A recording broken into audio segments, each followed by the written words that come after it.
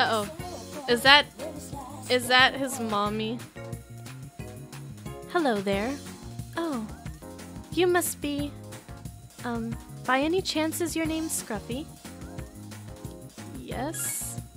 I see. So, you're Scruffy. Oh, excuse me. I'm Mrs. Kamiki. Akinari's mother. My son talked about you a lot. Hold it in, Bale. Hold it in.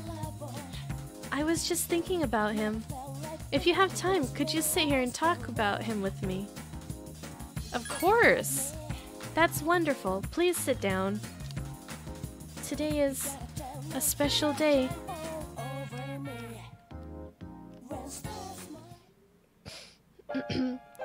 What a coincidence, seeing you today.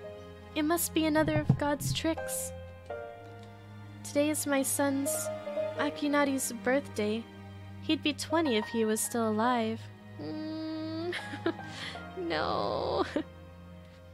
Only 19 years. It wasn't long enough. He was almost an adult, but he never made it. He had a genetic disease. Me? I'm healthy as a horse, but him? The doctors detected it at birth. They knew he wouldn't live to see adulthood. Every day I'd wonder if he'd wake up the next morning. I blamed myself for what he inherited, but he said something to me near the end. Emmett, don't show me his face! Ah! His little smiling face with his squinty eyes. I'm sorry to have brought so much pain into your life, Mother. I'm glad to have been given life. I'm glad to have been your son. Thank you so much for the life you've given me. Oh. That's what he said. He was the one who suffered so much, and yet he said that to me. Oh, man. It's not fair. Why do you have to go and die?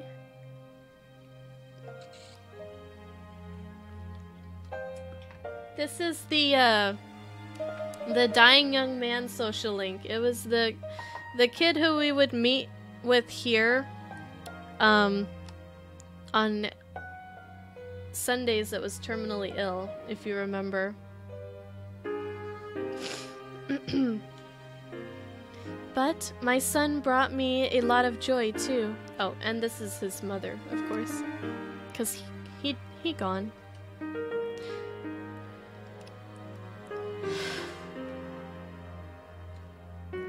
Deep breaths, okay. I can get through this reading part. Holding his warm body in my arms just after he was born, those tiny hands, that first smile, hearing him breathe easily at night. Every day I gave thanks for him being alive. Every day I found a new joy in him. And now, I'm so lonely, and there's nothing I can do. But my boy gave me so much that I have to keep on going. I'm good. Looking straight ahead, that's how I feel. I'll eat the finest foods, visit the most exotic places, everything my boy could never do. I'll have so many stories to tell him about the things I've done. On that day, when we meet again, on the other side, if I didn't have that to look forward to, I don't know how I could go on. That reminds me, when my son's condition worsened, he started writing a fable. But when I was cleaning out his room, I never found the notebook. He said he was going to show it to you first when he was done. I asked why not me, and he laughed and said, "You'll be the second one to see it, Mom." I suppose he wasn't able to finish the story. I have the notebook.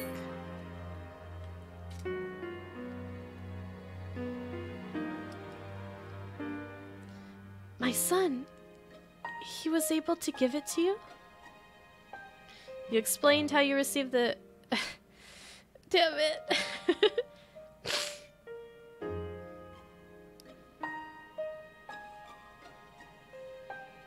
This whole, like, story was so touching.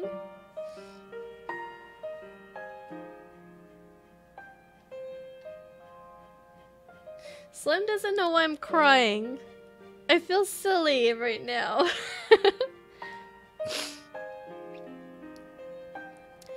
You explained how you received the notebook from Akinari and that you heard the entire story from him. I see. I'm so glad. That was my only regret. It was awful to think that he wasn't able to finish his project. I see. You should hold on to the notebook. I'm sure that's what my boy would have wanted. I'll wait for him to tell it to me himself. You already went through several Kleenex. When I see him again. Now I have something else to look forward to. I'm glad you and I could finally meet. Thank you. There is one piece of advice I'd like to give you as an old lady to a young man. Take good care of the ones dearest to you. If you wait until their time has come and you're clinging to their cold bodies, no. Then it's too late.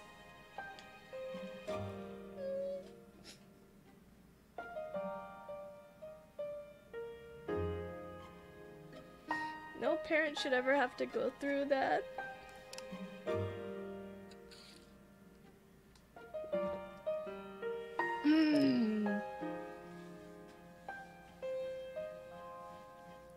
Everyone who's born will die someday.